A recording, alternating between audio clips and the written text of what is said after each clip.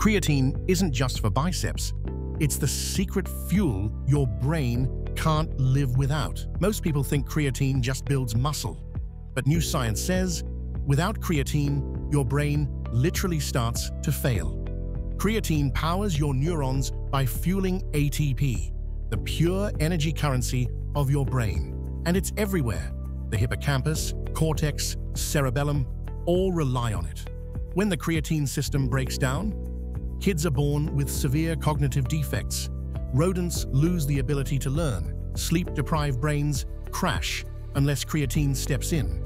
Some studies even show creatine reverses mitochondrial dysfunction in diseases like Huntington's.